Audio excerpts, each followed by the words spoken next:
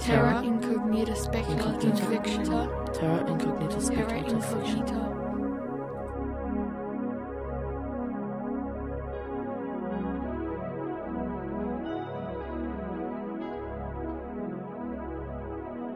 Welcome to this month's Terra Incognita Australian Speculative Fiction podcast. I'm your host, Keith Stevenson.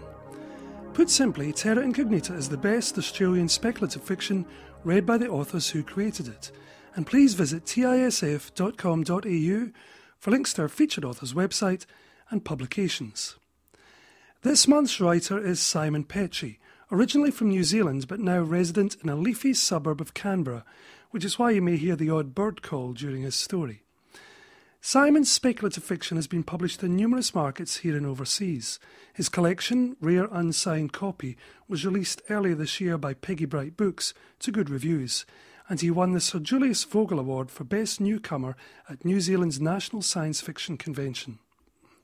Simon's story Escape Hatch will be appearing in our sister company print publisher Coeur de Lion's science fiction anthology Anywhere But Earth, published in the second half of 2011.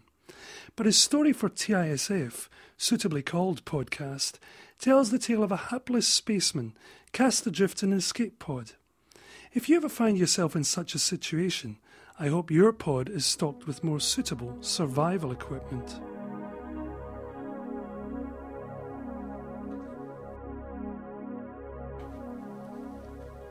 You took a nasty knock, the voice informed him. Jack was in no state to disagree. It felt like he'd head-butted an armoured ground car. However, beyond the swelling sensation that told him his forehead was trying to climb out of his face, he had no immediate idea of just where he was. He sat up, almost as big a mistake as the inadvertent use of his skull as a battering ram. The white noise was deafening, and the spinning disorientation had him glancing at the floor to ensure he was, in fact, seated. He recognized the dizziness, at least. Aurealis, but the only place on board the beach where you'd encounter Aurealis this steep was... Damn it, there wasn't anywhere on board the beach where the Aurealis got a tenth this strong. And it hit him. Figuratively, that is. The literal impact had already occurred several seconds earlier. He was in the pod.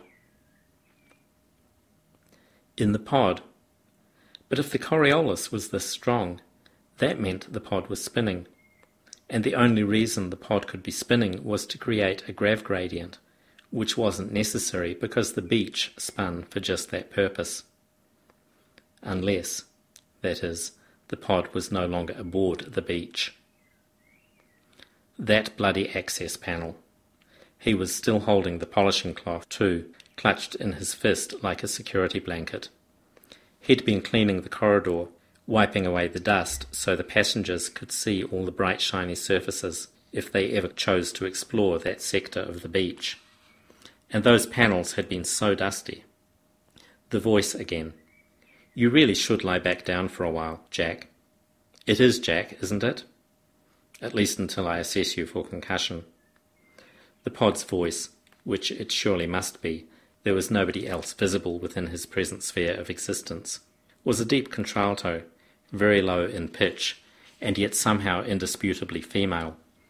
A bedroom voice, a Helen of Troy come hither you naughty boy voice. The sort of voice that could elicit illicit thoughts, simply by reciting the first 100 digits of pi. Not at all the type of voice you'd expect to encounter in the frugal confines of a starship evacuation pod. Jack wondered idly if the voice module had been misallocated from the restricted section of the beach's exec class entertainment suite. He patted his stubbled chin, relieved to find one patch on his head, at least, that wasn't throbbing in agony. No, better get back, he said. How do I get back? Get back where, Jack? To the son of a beach. Where else? Jack, you need to rest. You took a nasty knock. Yes, but... Jack, said the voice, I'm doing everything in my power to get you back, but there's nothing you can do to help right now. So please, be a good boy and lie back down. Your welfare is our paramount concern. Yes, I know, Jack interrupted. Glad you realize that. Was that a smirk in the pod's synthesized voice? So please, Jack, don't make things any harder than they need to be. The pod was spherical, about 4 meters across, larger than Jack would have expected based on the spacing of the wall-mounted access panels he remembered polishing. The reason for the unexpected roominess was disquieting. Computer? You can call me Pippa, Jack. All right then, Pippa, whose bright idea is this? The walls? They're perfectly solid, Jack. You can't tell me this is vacuum-proof. We're hurtling God knows how fast through high vacuum. Hyperspace, explained Pippa. All right then, hyperspace, even better. And the only thing keeping us intact is this balloon skin? It's very practical. Inflates automatically on launch, a terrific little space-saving idea. I can bring up the schematics on it if it'll help. Thanks, no, said Jack. What if we hit something at this speed? It's multi-skinned. The chance of hitting something big enough to go through all 3 skins is, well, it's fairly low. I wouldn't worry about it if I were you. No, you wouldn't, thought Jack. Anyway, how long are we going to be out here before we get back to the beach? I've been meaning to talk with you about that, Jack. The pod had 2 interlaced recycling systems, one for gases and one for condensables. Jack didn't mind that the latter system was prominently labelled waste disposal rather than regenerator or fabricator, though it suggested the boys and girls of image management were overpaid and underworked. He didn't even greatly object that the holding tank was so small, nor that the ductwork was so truncated. You spent 5 years straight on a starship. Pretty soon you figured out just where it was that your next meal would come from. No, what really tipped the balance was that some bright spark in fit-out had decided to plumb the whole thing, ductwork, holding tank and all, from flush bowl to food fabrication module in fully transparent, stain-proof plastiglass. It was one thing to realize intellectually how the recycling system functioned, quite another to be able to follow every step of the process in such candid, lurid detail. Jack had just been to the toilet. He was hungry, but he wasn't that hungry. Maybe he should scream some more to pass the time. He wasn't normally given to fits of outrage. On a crowded passenger starship, dramatic outbursts tended to attract bemused gossip from the passengers and disciplinary action from the crew management. But on the other hand, his worldview wasn't normally given to such gut-wrenching upheaval. "What do you mean we can't catch them?" he'd asked. "Just that, Jack," said Pippa. 3.39 parsecs per day. There's only one speed in hyperspace. So we're going the same speed as the beach? Then we're still right alongside her. Same speed, different heading. Pods are designed to disperse away from the vessel so as to get clear before it explodes. Yes, but it's not going to explode, said Jack. System didn't recognize that when we jettisoned. You telling me there aren't any safeguards built in? Stop this kind of thing happening? Of course there are safeguards, Jack. The panels are prominently labelled with hazard warnings. Not that prominent, if nobody's dusted them in 7 years, Jack had protested. Anyway, Pippa had said, the good news is we do have the propellant to get back on the beach's original heading. We'll just be a couple of hours behind it, so you'll still get to pass through Rigel's system. Pass through? Beach is supposed to stop at Rigel, said Jack. Can't we, just drop out of hyperspace? Ordinarily, yes, but you remember that nasty knock to your head? Yes. I am so sorry, Jack. It turns out your head wasn't the only thing that got damaged. The pod's lime-green rubbery walls, was there, Jack wondered, any way to edit the colour scheme, were remarkably resilient, and absorbed and reflected all of his anguished blows and disbelieving kicks without complaint, and without any residual imprint. Pippa waited patiently until he was done, and asked if he wanted to talk it through. He didn't. The worst, he thought, and saw no reason to share, was that he wasn't even sure he'd be missed. The passengers, of course, never noticed. The other crew members treated his rank as being totally inconsequential. Even the others on the cleaning detail had seemed to ignore him, as though he had some unforgivable personality defect, halitosis, or a bad sense of humour. He wondered if his pay was still accruing, and who they'd donate it to when things were finalised. There was an entertainment section among the pod's files, to which Pippa provided Jack access. The music folder contained the complete concert recordings of Peter Frampton. Literature was represented by a comparative academic study of melancholy and existentialism in 19th century Icelandic and 22nd century Ganymedean short fiction in translation, which ran for 17 terabytes. Sport was surveyed in the 2318 Curling World Cup, while interactive games were restricted to improve your Martian golf handicap today. There wasn't even a viewport in the pod. "There's not even a viewport," Jack complained. "And anyway, who is this Peter Frampton?"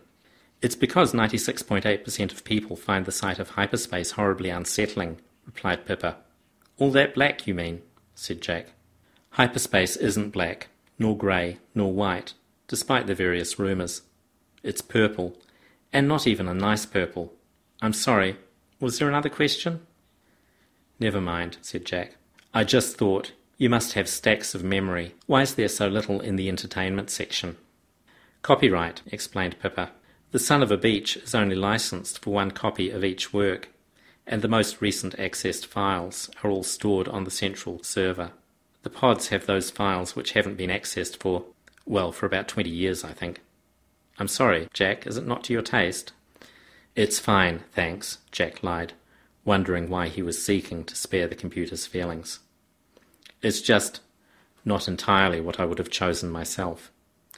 "I do have a library," Pippa replied. "Physical books, one book. Standard pod issue. Again, though, it's probably not to everyone's tastes, so to speak." "Show me," Jack said, resigned. A panel lit up to his right, and he swung it open to reveal a large tome. He lifted it out, nearly dropping it, and not simply due to the Coriolis. It was surprisingly heavy. Cook yourself, a bloody recipe book.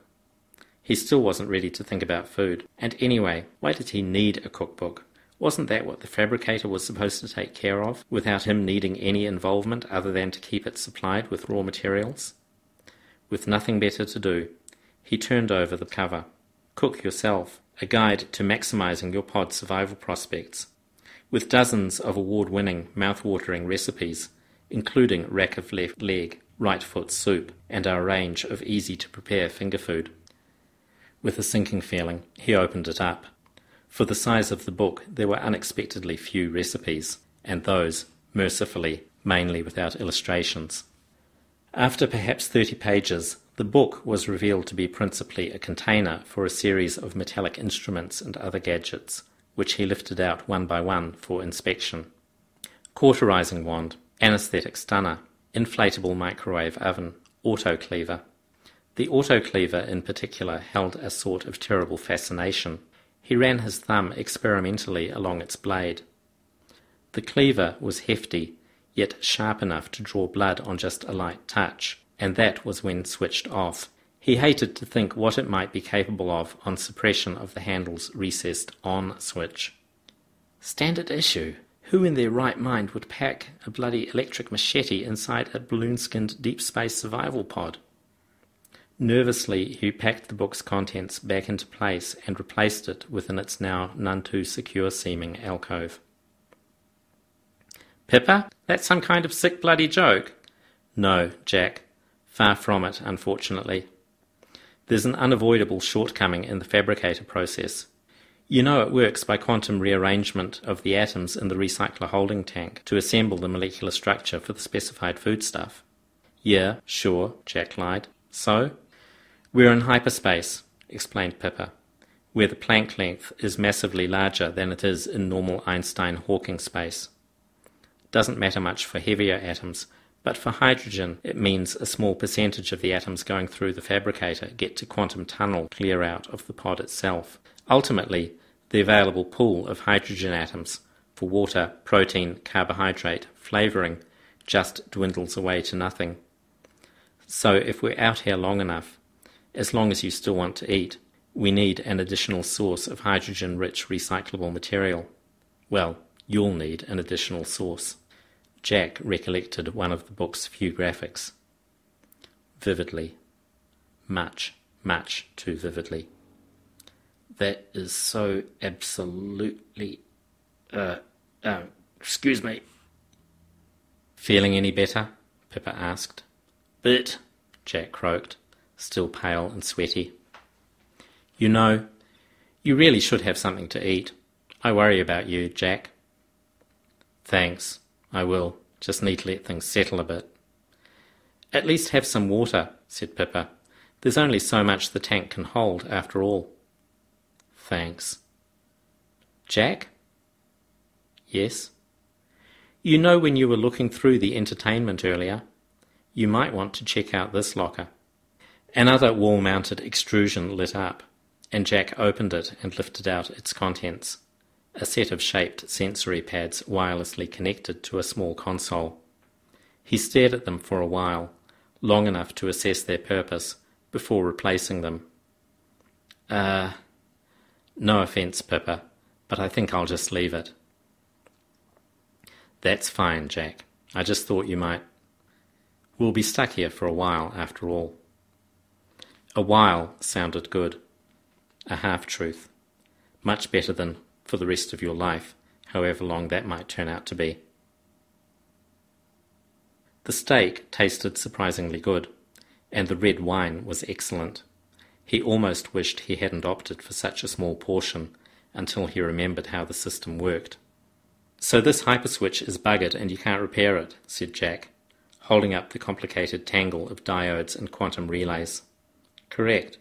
And there's another 5 days before we reach Rigel. Approximately 5, yes, said Pippa. And there's no spare on board, and if we don't get this thingy repaired, we'll just pass on through, no next chance. Jack, we've been through this. Give it a rest. Give yourself a break. Can't we signal someone? There's only one speed in hyperspace, said Pippa. That goes for tachyons as well as macroscopic matter. So by the time our signal reached anyone, we'd be long gone. Can't we adjust our course once we get to Rigel? That would take much more fuel than we've got, Jack. We need to conserve supplies as it is. Pippa? Here. Where else? He thought. Is it my imagination, or has the pod swollen since yesterday? Since he'd slept, that is. Yesterday was a pretty meaningless concept in hyperspace. No, that isn't your imagination, said Pippa. Hydrogen loss. Less water, so more free oxygen. Great. Don't worry, pod's walls are designed to stretch. To a point, anyway. It was the 3rd day, apparently.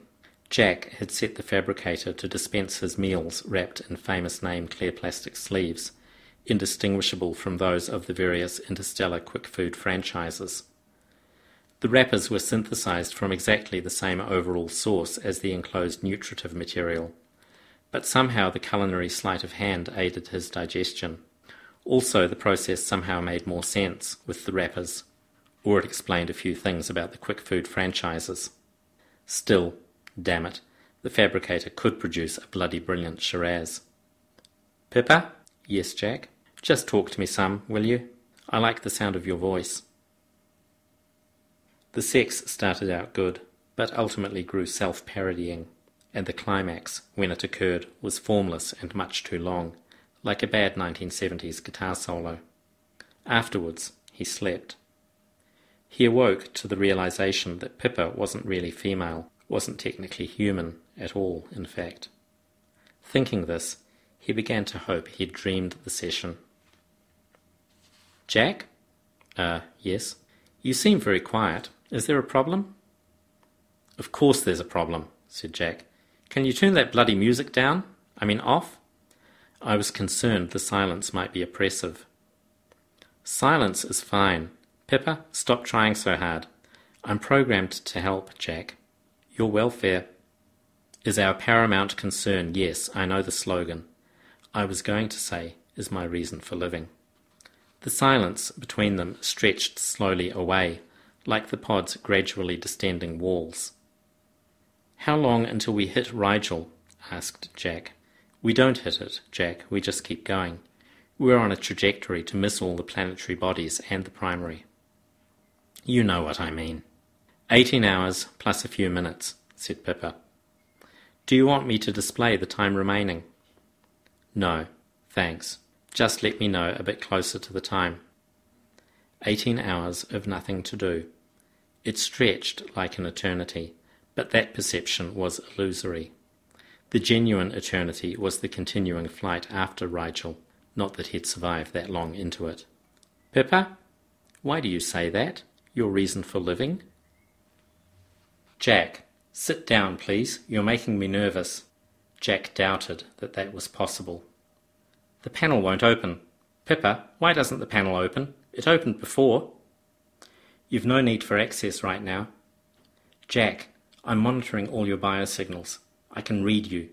Don't do this, please. Have something to eat, something to drink, or open the other panel. This one's off limits for now." "Open the goddamn panel, Pippa." "I can't do that, Jack. You'd regret it. We both would." "That's precisely the point. I'm regretting this. I want it to stop, and I don't see the point in waiting the last 25 minutes.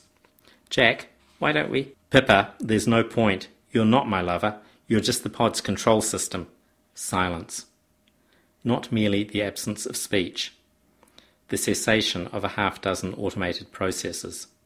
Air circulation, thermal conditioning, water purification, all suddenly stilled. "Pippa?" The panel swung open. Jack, hand trembling, reached in and pulled out the book. "Pippa?" The book fell open at the last page. The instruments sat exposed, beckoning. He hadn't noticed before, but the recipes in Cook Yourself appeared to be printed on rice paper. Rice paper?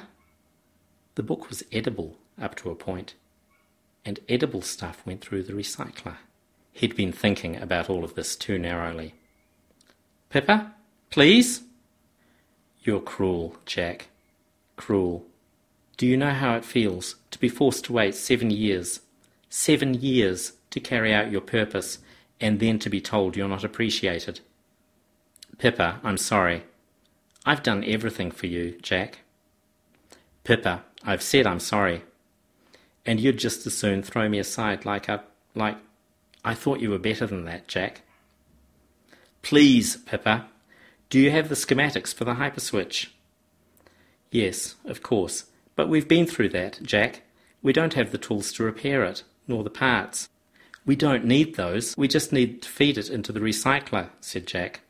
"Provided you can download the hyperswitch schematics to its memory, it'll just reassemble the atoms as specified, won't it?" "Jack, that's brilliant. But—" "What's the problem? Recycler's only authorized for fabrication of foodstuffs." "So tell it it's assembling hyperspatial lasagna or something," suggested Jack. "That could work," Pippa conceded. The sweat formed tributaries on Jack's features. Strange kind of thermoregulation process, but she supposed she'd grow accustomed eventually. "Say when," he requested, leaning over the control surface in which the refabricated hyperswitch was embedded, waiting. 1 minute to go, thought Pippa, rechecking her calculations. 4 minutes yet, she announced. She'd had to turn up the pod's heating up to maximum to sufficiently speed up the holding tank's digestion processes. 15 minutes turnaround on the hyperswitch's metal components was pushing it, even so. She hoped there hadn't been too many transcription errors in the reassembly. She had no wish to harm Jack, after all. The crucial moment passed. She counted off on her own particular schedule and announced, "When?" Jack toggled the switch and instantly lost consciousness in the standard mammalian response to the hyper-real transition. The universe reformed around her. She allowed her walls a brief interlude of transparency to calibrate her position. Not too long. The sight of black space oppressed her. Have to do something about that. No suns but one super bright star. The placement was good, just where she'd been aiming for. A relief, since navigating through hyperspace was more imprecise than she'd like. Just over 2 light weeks out from Rigel.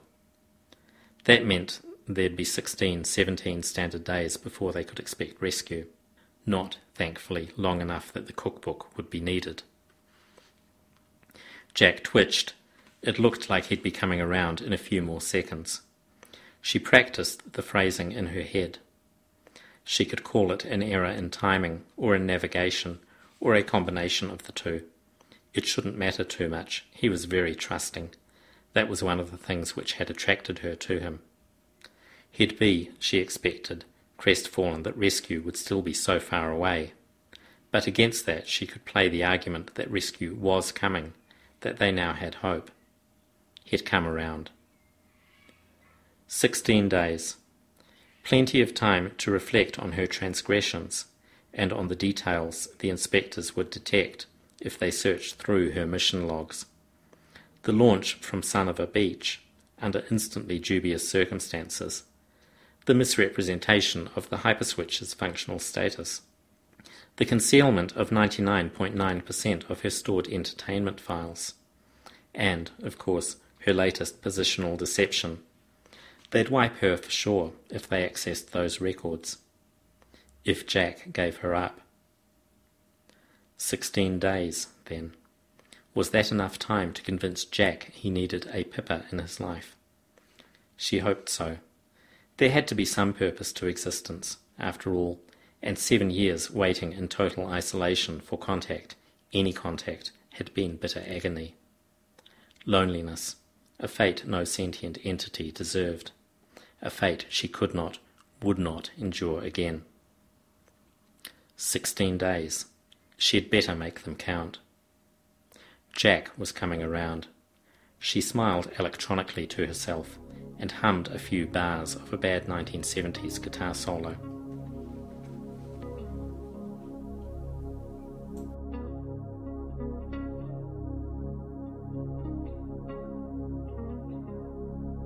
Terra Incognita Speculative Fiction.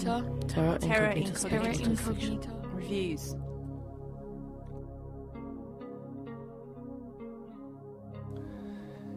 This month's review book is Souls Along the Meridian by Bill Congreve. Bill Congreve is best known in the Australian speculative fiction community as an anthologist, most recently in his year's best Australian science fiction and horror series, and as the SF and horror reviewer for Aurealis magazine for 15 years. But he's also a writer, predominantly in horror, and Souls Along the Meridian is his second collection. The first, Epiphanies of Blood, a collection of vampire stories, appearing in 1997. So it's been a long time between drinks for Bill as author. Let me say at the outset, Souls Along the Meridian was not an easy book to get into. The first story, The Desertion of Corporal Perkins, was my least favourite of the collection, and Bill's writing style is not immediately accessible, but it is worth the effort. I found myself retuning my reading ear throughout the first story, which may be one reason why I didn't take to it immediately. But after I'd been through that process, I found that I was holding a refreshingly original collection of weird tales with a very strong and personal voice. Bill is incredibly good at character. You feel the protagonists in his stories are real people that Bill may have shared a dinner with. And during that meal he was observing the space they lived in, their mannerisms, and learning something about their history, where they came from, and what makes them tick. His characters are complex and well-rounded, but the characterization never slows the pace of the plot. You get enough of a feel for them in the action, but you also feel that they are real, that they exist outside the story, that they had life before the events we see occurred. The other particular joy I discovered in this collection was Bill's equally strong powers in describing place, whether it be a remote waterhole in the deep hinterland of Western Australia, the broad American highways navigated by Greyhound buses, or the old deserted fairyland fairground in country New South Wales. Terry Dowling is one of the best Australian authors we have in evoking not only the geography of a place, but the feel of it, the history, the ambience, and the ghostly echoes it contains. And here Bill demonstrates he has a talent of equal proportions. The stories themselves all contain that smack of realness and originality too. Finely balanced tales filled with weirdness that is bizarre and yet technically beautifully controlled in how that weirdness is shown and experienced by the characters. Souls Along the Meridian is a significant collection by an author who should, in my opinion, cut back on publishing other people so he can get on and produce more works of fiction of this quality. 4 stars. Souls Along the Meridian is published in Australia by Blade Red Press.